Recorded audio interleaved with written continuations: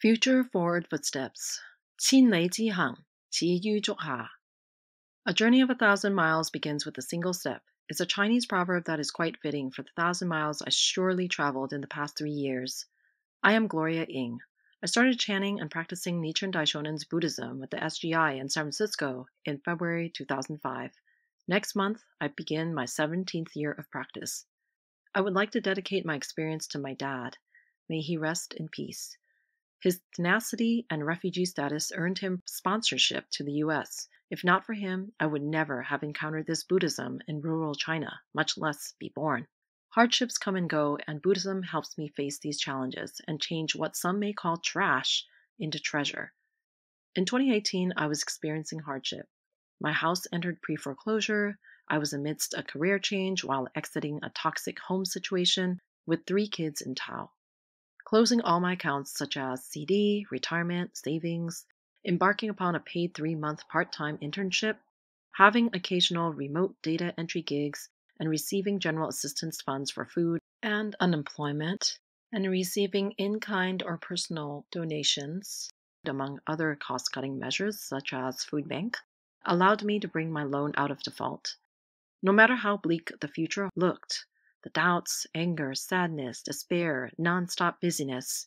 With daily chanting and recitation of the Lotus Sutra, I felt hope increase bit by bit, day by day, like a flower bud breaks into bloom, millimeter by millimeter. Every waking moment, I was looking forward, looking ahead, anticipating how things would be better a year from that day, every single day. 3 pieces of encouragement buoyed me through this years-long experience. Daisaku Ikeda, a founding president of our organization whom I call Sensei, says, "No matter what our personal circumstances may be, if we ourselves become a source of light, then there will be no darkness in the world." I certainly wanted to stay optimistic while taking concrete actions towards change. Kaneko Ikeda, his wife, in a message to us in 2019, wrote, "Let us help those who have suffered the most enjoy the greatest happiness." Those words spoke to me. I constantly assured myself that suffering will pass. The greatest happiness awaits. The S in SGI stands for Soka, or value creation, our innate ability to turn lemons into lemonade, change poison into medicine, transform suffering into happiness. Mrs. Ikeda reminds me I can change suffering into Soka. This leads me to a critical piece of guidance from Nichiren Daishonin, the founder of our Buddhist practice.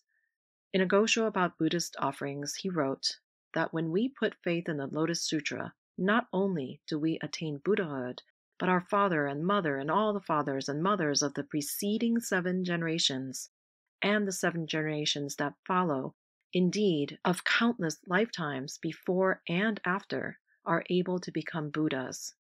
So no matter how much financial, mental, emotional, exhaustive suffering I had at the time, I knew each cause I made in faith, practice, and study would lead me closer to happiness, not only for myself, but for everyone in my lineage, past, present, and future.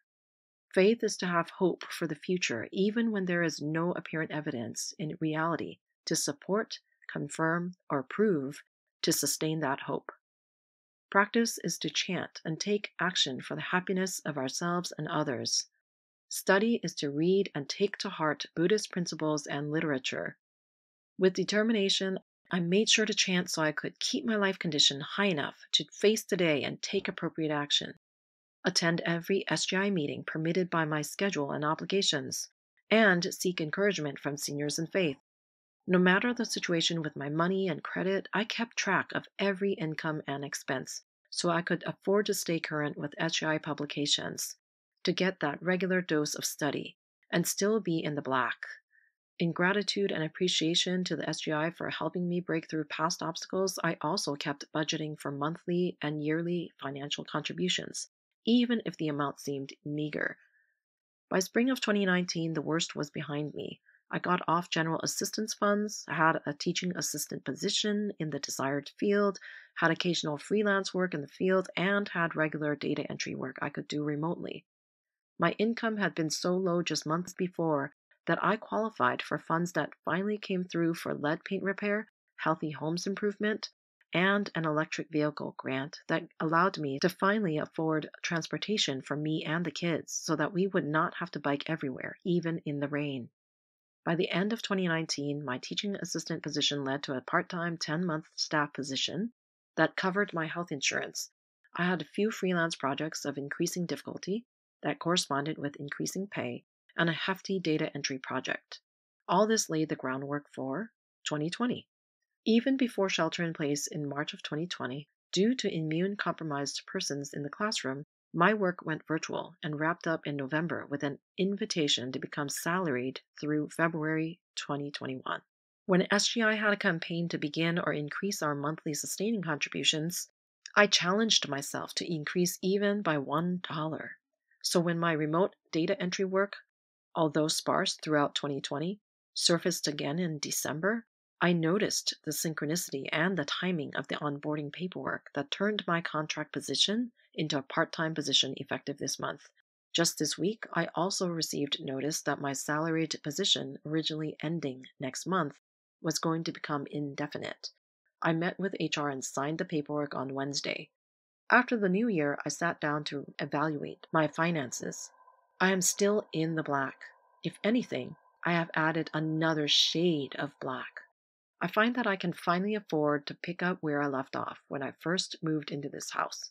For example, when a friend needed a new home for their toddler chick, I was able to bring it home on the first day of Kwanzaa and have the leisure time to read up on raising backyard chickens.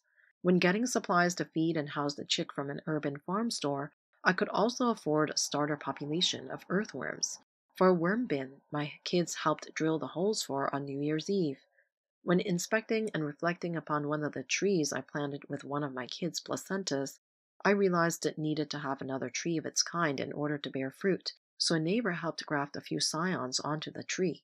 When looking into energy savings, I got my first smart plug that automatically turns a high-energy appliance on and off on a daily basis, and I'm already seeing the savings.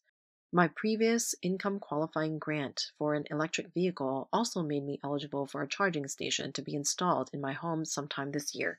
In other words, I have work that fulfills SGI Founding President Tsunasaburo Makaguchi's theory of value creation. That of beauty, which is a career I love, good, which is work that contributes to society, and gain, which provides some measure of financial security. I can now afford the luxury to grow as a person, grow in planetary stewardship, and grow in lifelong learning, which I find the most rewarding of all. I can confidently say that my Buddhist practice helped me get to this place of happiness and abundant hope for our collective future. To quote second SGI founding president Josei Toda, "Too big is just about the right size for young people's dreams." In essence, what Ikeda-sensei says is true. A great human revolution in just a single individual will help achieve a change in the destiny of a nation and all humankind. That change starts in our own home, in our own figurative or literal backyard, in our own neighborhood. It only takes that first step, then another, and another. Thank you.